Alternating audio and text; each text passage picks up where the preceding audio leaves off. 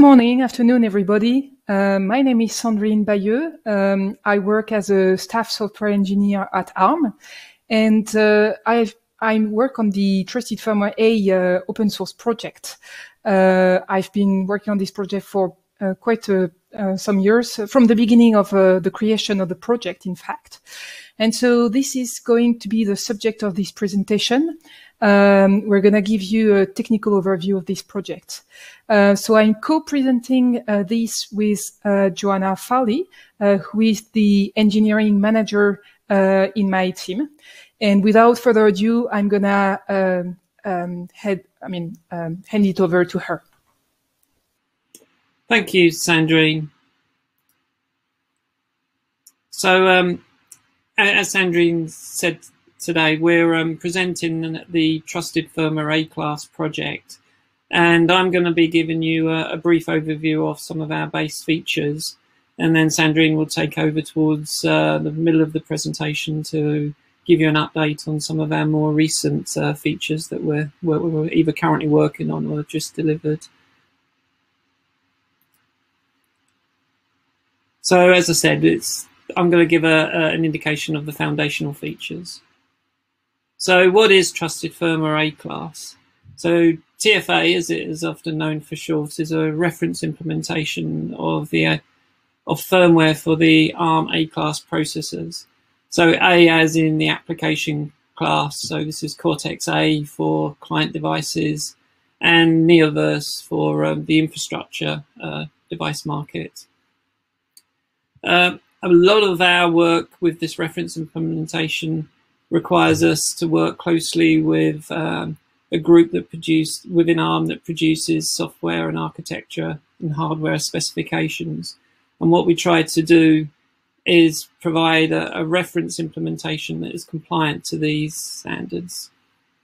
So the project has been going approximately since 2013, so roughly 7 years now. And it's a reference implementation of the ARM Trust Zone architecture. That has two states, and as you can see in the diagram, that's the normal world and the secure world. As well as the two different worlds, we have these what are called ELs, or exception levels, that represent the levels of privileges that are available at those exception levels. And as you can see in the diagram, you've got applications and the kernel, hypervisor, and then at the highest EL level, we've got the firmware. So typically, the relationship between the normal and the secure world is a master-slave relationship, where the normal world communicates to the secure world through the SMC layer, and that's the secure monitor core layer. This is a defined specification, as I mentioned, that ARM produces, that indicates how parameters should be passed through registers and the return value. And it's a synchronous exception model.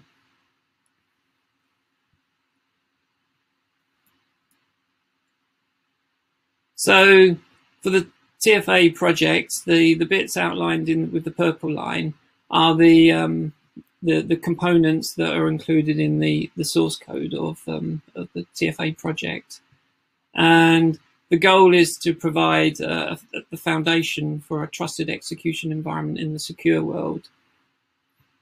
So it's an isolated execution environment, it's a higher level of security, and this is where trusted OSs and trusted applications can normally provide services from to the normal world. So the code is designed to be reusable for different platforms. And what we have is some core code as well as platform code that has been upstreamed from consumers of the repository. And it's approximately 350,000 lines of code. About a third of it is the core code, and the other 2/3 are the various different upstream platforms, of which there's about 30 coming from approximately 15, 16 plus vendors. The code is 90% C and 10% assembler code, and there are many build options to support different aspects of the architecture. It is released under the BSD 3 clause, so there's almost unlimited freedom to consume the code base, and so it's very consumer friendly. And we also take contributions under the developer certificate of origin that allows a more relaxed contribution model than having to go through any sort of legal contract to release patches and code to the repository. Since around about 2018, it's been transitioned to the trustedfirmware.org organization as an open governance project as opposed to an ARM-run open source project. And TFA is one of a number of firmware projects that is under this umbrella. It's not the objective of this presentation to talk about all of those, but I would urge people interested to go to the trustedfirmware.org site and explore the other offerings that are available there. We have approximately a 6-month release cycle. So we have a single master tree that we tag with a very lightweight process for when we do releases. And we have an ongoing CI, continuous integration system that helps maintain the quality patch by patch as they're merged into the project. You may notice there's a gap at EL2 in the secure world level. And one of the features that Sandrine will be talking about later will be this secure partition manager, which is a new capability that is being provided.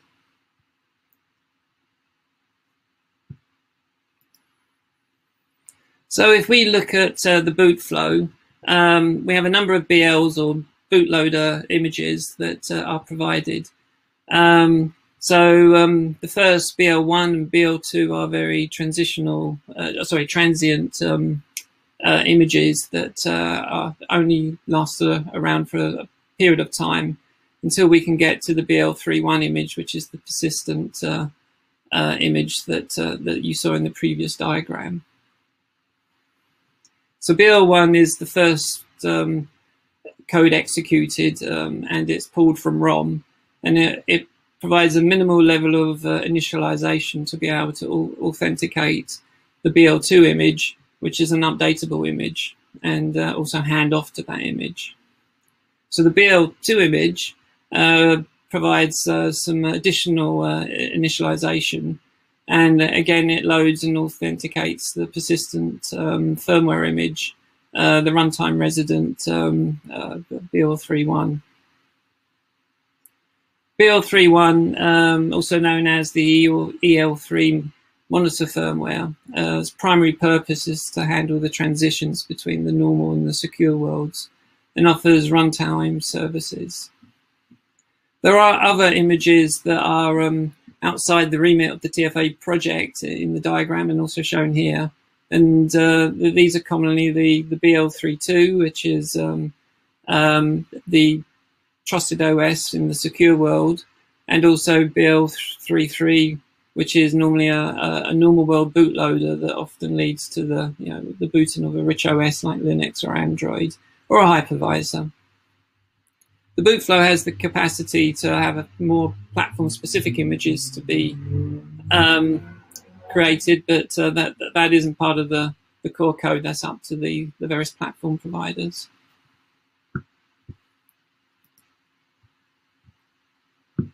So trusted boot. So previous slide, I talked about the boot flow, but one of the big aspects of this project, and it's hinted at in the name, is that we need to trust the boot process, and it's all about trust. And there's another ARM standard, that architectural standard that we look to be compliant with, and that is the TBFU, the Trusted Boot Firmware Update. And this allows the design of a more trustworthiness mechanism through something called the chain of trust for the firmware images. And this is where the different images are signed with a key, a cryptographically private key that is used to sign all the firmware binaries. And then as you go through the boot process, that can be verified with the public key. So the images are signed with the root of trust public key, the ROTPK, and that is available from the BL1 for verification, and that is in the ROM image that originates the boot process. Key here is to note that if any of these authentication steps actually fail, we stop at that level, and we fail to, and we stop and refuse to boot.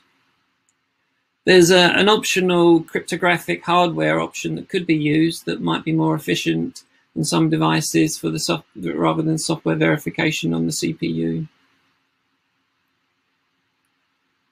So multiple sign-in domains is a mechanism where we can have multiple root of trusts for different images. And it's a mechanism that's currently under development, and it better reflects an ecosystem that's made up of multiple silicon providers, ODMs, OEMs, and OSVs, where different images might be coming from different sources. And it helps to alleviate the problem of everybody having to use a common root of trust. In addition to the firmware sign-in, the firmware image sign-in at build time and verification at load time, we can have image encryption at build time and decryption at load time.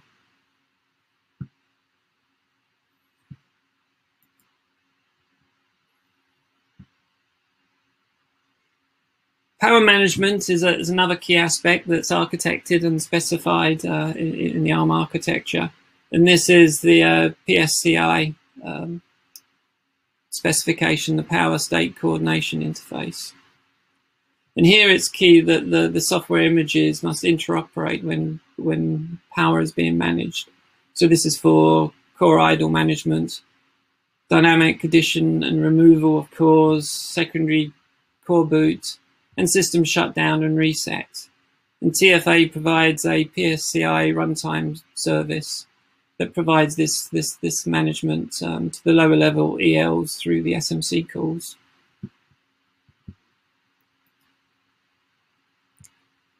There is on some devices the possibility of having a separate microcontroller processor, often referred to as the system control processor, that performs and has responsibility for the power management functions. As I said, this may not be present on all designs. And for interfacing to this, there is a system control and management interface standard specification that is used. And this specifies the interface for power domain, performance, clock, sensor, and reset domains from various functions. And the TFA codebase provides a compliant reference implementation of via an SCMI driver. And in this particular model, all power management is delegated to the SCP through that interface.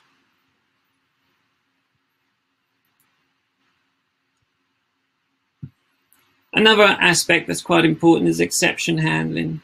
So the specification, the SDEI, the Software Delegation Exception Interface, is a standard for delivering critical system events. The TFA provides a compliant reference implementation of this, and again, it's managed through SMC calls, where you can register callbacks from the OS and hypervisor from the upper levels of the ELs, and when triggered, exceptions are passed to and serviced by those the OS and hypervisor. When these events are triggered, it's expected that they will preempt any critical sections and in those in the OS or hypervisor layer. It's important to note that not shown here is a more general firmware interrupt management handling system, and these systems need to coexist. So platforms through the SDEI can make use of two levels of event priority, and they can be either hardware or software generated. Examples could be hardware failures, say, for every corrected memory failure, or they could be in the ability to do profiling. Say, for instance, you could profile when every 100 SMC calls are being performed or have been processed. Or it could be for debugging. A debug UART event is another type of exception. In the current implementation of TFA, we do support platform error handling through RAS, reliability, availability, and serviceability, routing RAS events up to the normal world to be handled.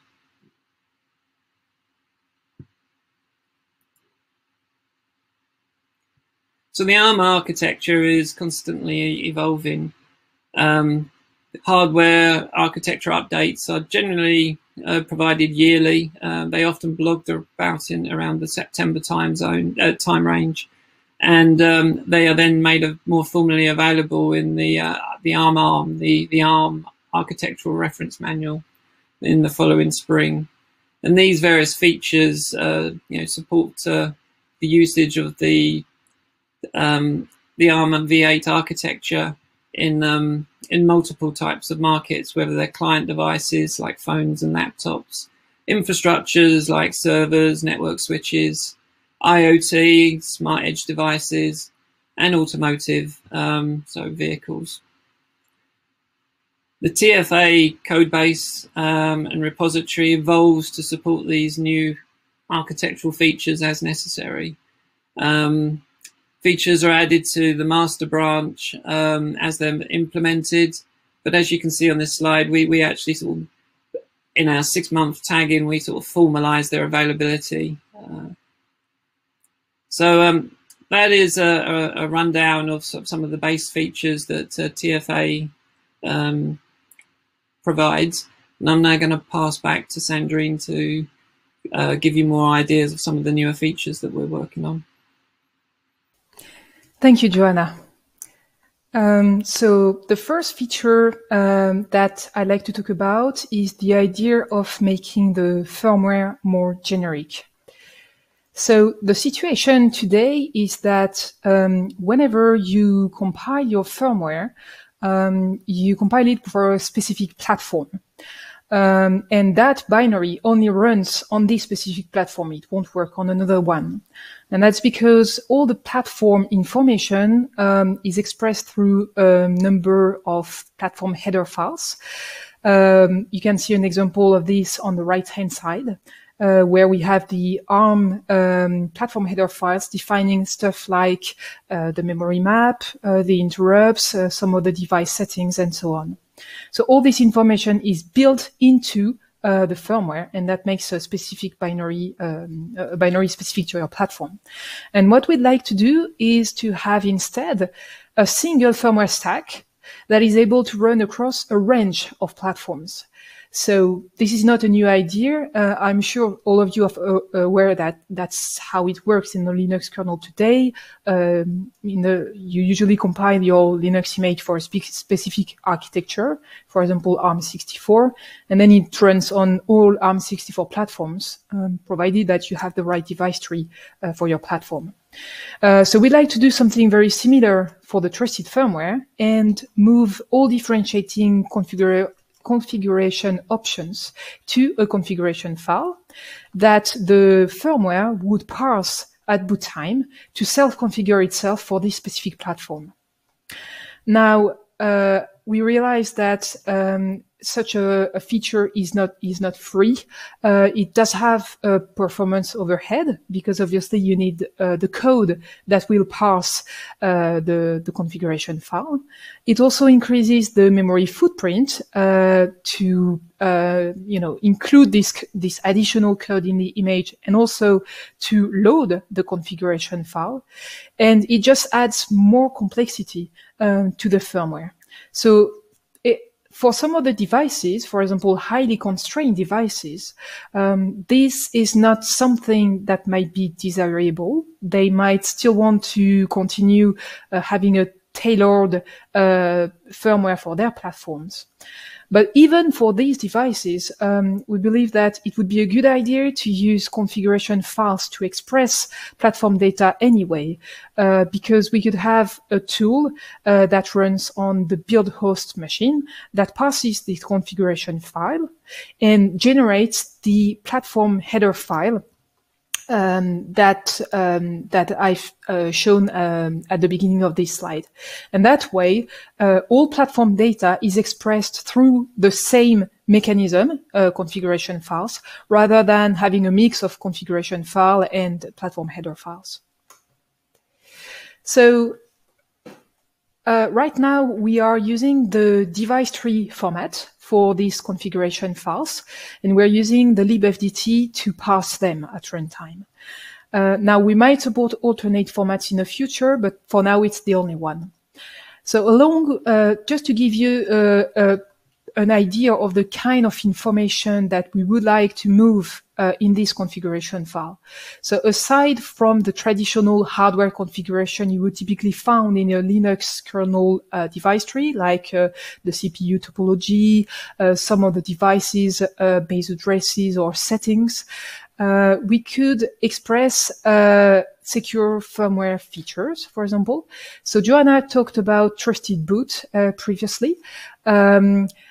Having a Boolean flag that you can just toggle in this configuration file can be quite handy when you are in development mode, because it enables you to enable or disable it without recompiling your firmware.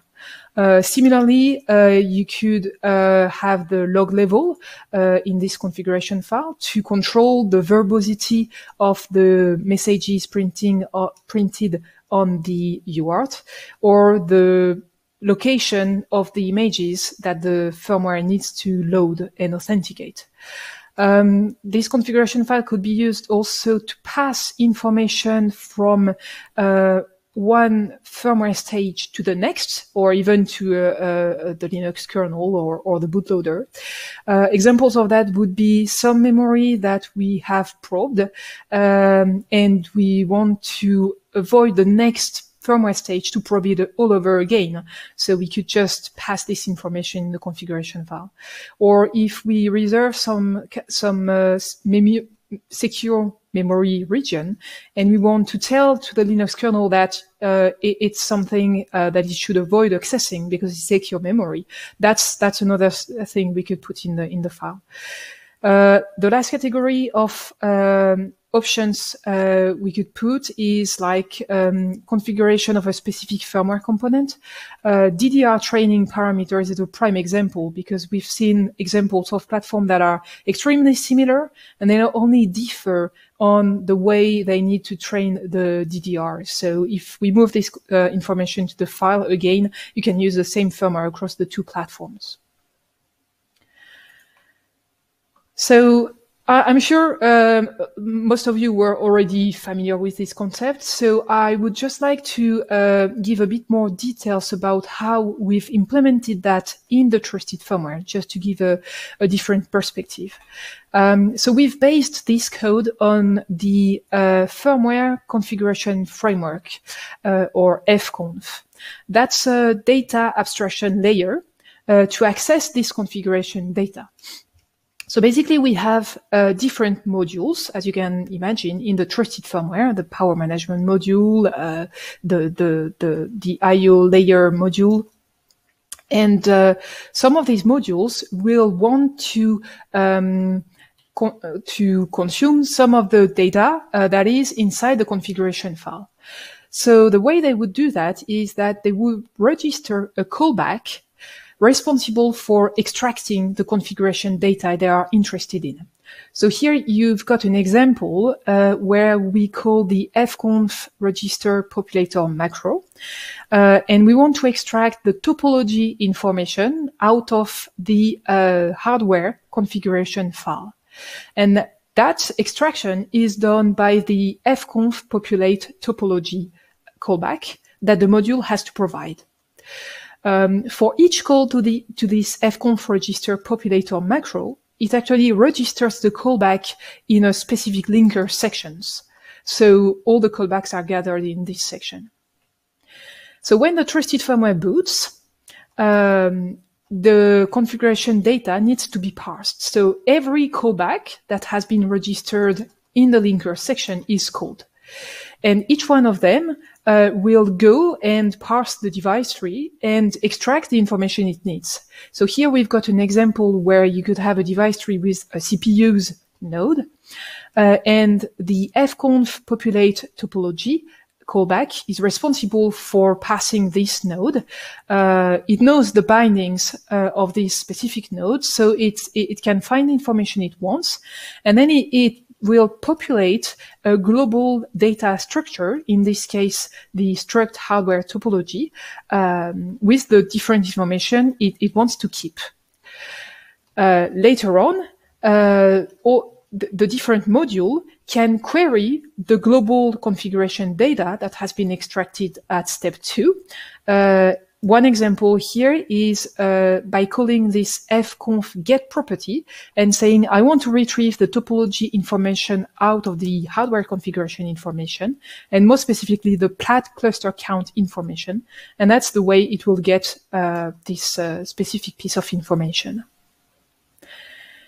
Now, I've mentioned that this feature is not necessarily interesting for highly constrained devices because of the performance and memory footprint overhead it adds.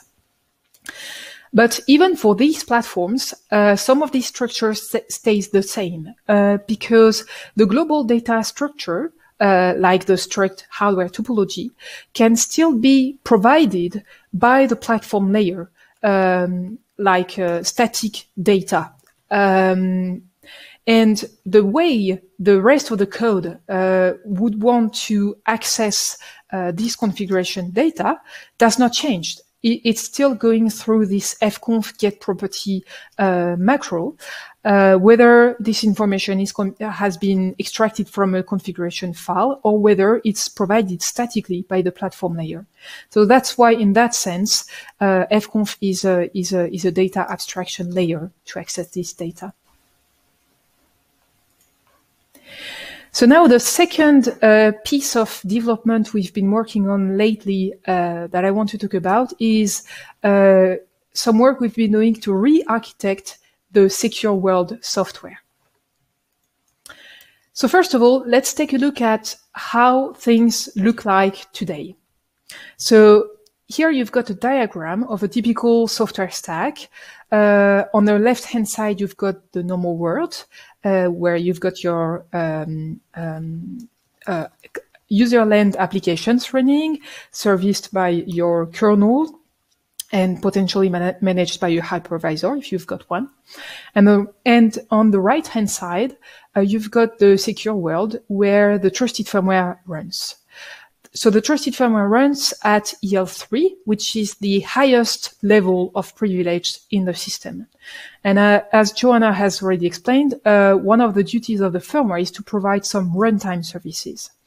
Some of them are secure services, like secure payment, secure storage, and some of them are platform services, like trusted boot, power management, or even some silicon vendor services. So these services would be typically specific to your system on chip. So that makes up for quite a lot of services in your firmware. And as you can imagine, it increases the code complexity and also increases the attack surface, which is not good from a security point of view, because remember, it's running at the highest level of privilege. So if you find a flaw in the firmware that you can exploit, you've basically you rule the system. And the second issue is that it increases the fragmentation, because as I said, you've got some platform services inside it which are specific to your SOC. So that goes against our desire to have a generic firmware here.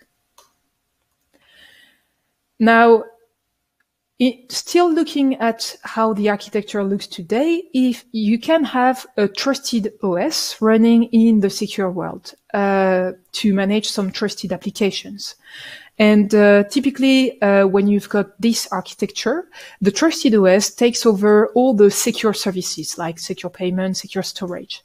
And so what's left in terms of services in the trusted firmware is only the platform services. So it makes the code bloat code bloat issue a bit less important, because your firmware is a bit smaller, but it doesn't solve all issues. It even brings new ones. So the first one is that the trusted firmware is typically provided by a different vendor than the trusted OS. And prior to ARMv8.4, there was no hardware isolation provided between secure EL1 and EL3. So in other words, between the trusted OS and the trusted firmware, which means that, for example, the trusted OS can see just as much memory as the trusted firmware. It can access any address. There's no way to have, for example, some memory that would be specifically mapped for EL3 and forbidden to the trusted OS. So that means that the trusted OS vendor and the trusted firmware provider have to trust each other, basically, which is not always possible. The second issue is that whenever you start using a specific trusted OS, you also need some companion components all over the software stack. So these are the green boxes in this diagram. You can see that you need a specific driver in your kernel, in your normal world kernel, to talk to this specific trusted OS. Same for your hypervisor if you've got one. And you also need some code in the trusted firmware that is responsible for recognizing and delegating the secure monitor calls that are targeting this specific trusted OS. So the model we would like to move to instead is to move all services upper the exception levels. So to take them out of the trusted firmware and move them, for example, at secure EL0. That way, the firmware is a lot more smaller. So the attack surface is reduced, the complexity of the code is reduced as well, and that in turn makes it easier to audit and certify the firmware if you need to. Also, the only remaining services that you've got in your firmware are standard services, such as the trusted boot, the power management, or the secure monitor call handler. Because all the remaining platform-specific data are expressed through configuration files. If we use the FCON framework I've been talking about just before. So that makes for a truly generic trusted firmware that can run across any platform. Now, what I've just explained on the previous slide solved the code bloat issue. The other issue, if you remember, was the fact that the trusted OS and the firmware, there is no isolation between them. So to solve this issue, we can leverage the ARMv8.4 extensions, and more specifically, the secure virtualization. So in ARMv8.4, we now have virtualization in the secure world.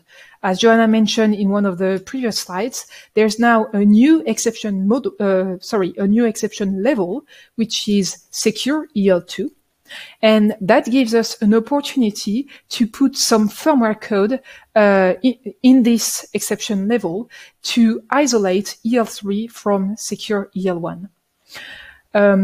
the other piece of the puzzle is also to standardize the interfaces, the communication interfaces between the different components in the stack. If you remember on the previous slide, I've explained that when you've got a specific trusted OS, you need specific drivers to talk to this trusted OS. That's because each trusted OS does it its own way. But if we standardize the communication interface, then you just need a driver that implements this specification in a standard way, and the problem is solved. So that's achieved through an ARM specification called PSA FFA, which I will talk more in a second. That you can see in the blue boxes at the different software boxes boundaries. So that way we can have generic code running both in EL3 and secure EL2. Now, I would like to just give a bit more details about some of the building blocks in this architecture. So on the left-hand side, you've got a diagram that is basically the same as on the previous slide. So first building block is on the top, the trusted OS with its trusted applications and the platform services. So these are two what we call secure partitions. So a secure partition is a software sandbox that runs in the secure world.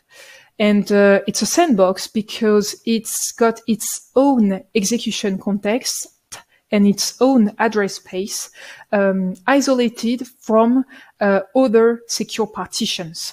So that makes it possible if you've got several providers for your secure partitions. They don't need to trust each other because they know that there will be no unintended communication between different secure partitions. The second building block here is this blue box where you've got the SPM, or Secure Partition Manager. So that's part of the secure EL2 firmware, and its responsibility is to initialize all the secure partitions at boot time, and to enable the communication between the service requesters and the providers and manage their requests at runtime. One other key role of the SPM is to enforce the principle of least privilege. Because when the SPM sets up the execution context and the address space of a secure partition, it will just give it the minimum that it needs to see. So it will set up the translation tables of this specific secure partition such that the address space this secure partition sees is just what it needs, not more. Same for the physical interrupts. They are directly managed by the secure EL2 firmware, and they won't be forwarded to a secure partition if this partition is not supposed to know about this specific interrupt. So in terms of implementation, we currently have in the Trusted Firmware A project an initial version of an SPM dispatcher that is compliant to the PSA FFA specification I talked about before. So the PSA FFA stands for Platform Security Architecture, Firmware Framework for A-class processor. The PSA is actually a class, a range of documents, and so FFA is just one of them. So it's a standard set of interfaces between secure partitions and the secure partition manager on one side, and also between the secure partitions and the normal world. And going back to the status, the implementation, we've got an initial secure EL2 firmware that is based on the Hafnium project, which you might have heard about.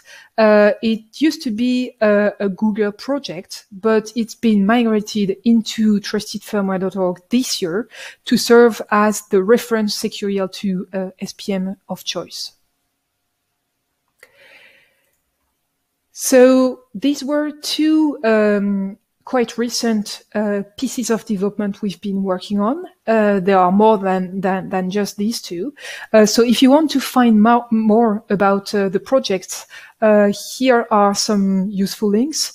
So we've got a mailing list, a public mailing list for technical discussion. We are also organizing a call every other week with the community that anyone can join to discuss anything. Here is a link also to browse the source code and to the Gerrit server we use for code reviews. We've also got quite extensive documentation of the project that is hosted on Read the Docs. And we've got a test suite that is also open source to exercise the trusted firmware.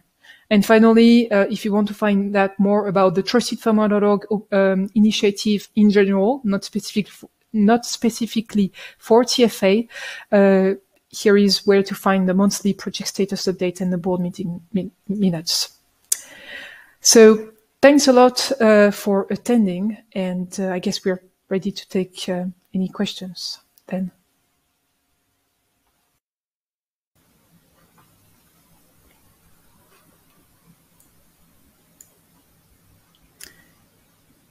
Hello. I believe that we have around about 4 questions in the list at the moment, and I can, if I take them from the top, I think that might be the best approach. So the first question is, how well are the silicon vendors upstream in their SoC support?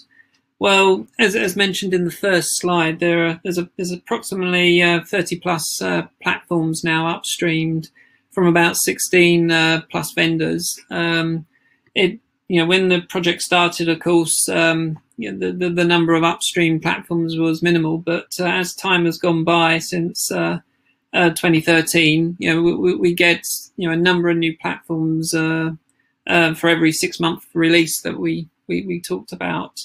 And well, what we do is we provide, or we nominate from the people upstream and a platform owner, and we work with that person who's responsible for upstreaming their changes. A lot of the discussion goes on in Gerrit, where there's patch reviews, but we also have quite a busy mailing list where folks talk about their ideas and issues that they're having with the platforms. And as also mentioned by Sandrine in the last slide, there's a bi-weekly tech forum, and this is a live call that we host where we discuss the any issues as well as presenting new ideas and so forth, that's going on in the project. So I would think, you ask how well. I think it is going reasonably well with the platforms. So the next question was, what is the actual motivation for the generic firmware idea? The idea is really that some platforms have very few differences, actually. One of the examples that was explained in the slides were like you've got pretty much the same hardware, but it's just different ways to train your DDR with different settings.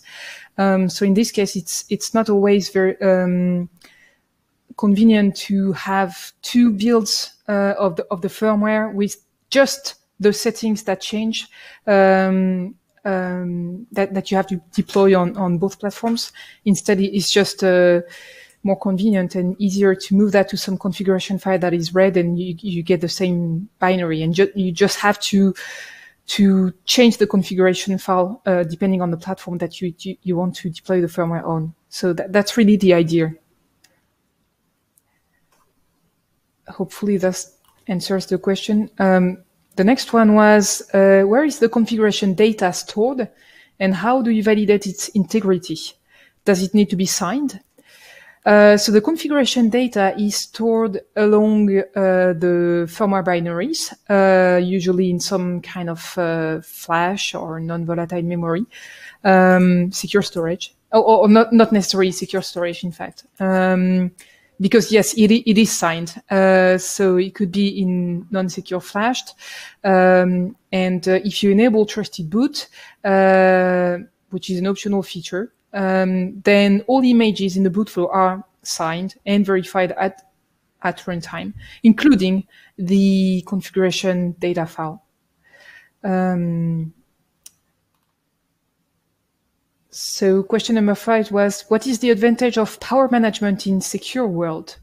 So the idea of putting PSCI in the trusted firmware at EL3 in the secure world is that usually power management is driven by the rich OS, I mean the normal world OS like Linux. But you might also have a trusted OS running on your platform. And if Linux decides that it wants to shut down some CPU, well, the trusted OS might need to be notified of that in order to do some context saving before the CPUs gets turned off. And so this coordination task is taken care by the firmware. So Linux will ask, please turn off the CPU. And then the trusted firmware makes sure that anyone in the secure world that needs to be aware of that before that happens is notified. So that's really a coordination role. So question 6 is, are there guidelines how to coordinate access to components that need to be accessed by TFA and Linux? I don't know what you think, Sandrine, but I think because we have a number of standards that we work to and we implement these APIs, they're also implemented, or a number of them are implemented by the kernel as well. Well, typically I would expect that a device is either owned by the kernel or by TFA, but there is no, I mean, if both of them need to coordinate somehow because they manage part of a device only, then they would need, some kind of communication mechanism. But I'm not aware of any standard from ARM or anything like that specifically for some devices. So I guess the answer is no. There is no guideline as far as I know. So the next question is, thanks for the presentation. It was really informative. Will the slides be posted? I believe they will be. The next one is there anything about trusted firmware that can be integrated into IDEs through plugins? So I'm not sure I understand the question. I'm assuming this means, can you use Eclipse or something like that when you develop trusted firmware code that can automatically build the code or something like that? What's your take on this one, Joanna? How do you understand the question? I'm not sure if there's any special TFA support for IDEs. We don't develop any particular plugins, but people can use IDEs in their development of TFA, and a number of folks do. But there's not much, I think. I mean, that is provided as part of the project, at least. Yeah. And the last question, I believe, is EL2 execution mandatory to use SPM? So SPM will really reach its full power when you're using secure EL2. That's for sure. Now we realize that some platforms, before ARMv8.4, they don't have secure YL2, and they might still want to use SPM. So that is possible. There is a migration path, but it's really not the main use case we are targeting. So there will be limitations, but it's not strictly mandatory. But if you want the full power of it, it is recommended. Yes. So there is the Opti option, Sandrine, isn't there, where the people are using the Opti trusted environment as an SPM solution that talks all the appropriate APIs. But as you say, that's a migration path to the real secure EL2, whereas the Opti, of course, is at EL1. Yeah. Yes. And as we mentioned, Opti, so if you're not aware of that, I mean, that's a trusted OS implementation that is open source and available through trustedfirmware.org. And I think we've covered all questions. And run out of time, I think. Yes. So if you've got any more questions, I encourage you to join us on the Slack channel. So we've been advised to use the number 2 on the track embedded Linux. So we'll stay for some time if you've got any other questions. Thanks a lot, everyone, for attending and for the questions. Thank you.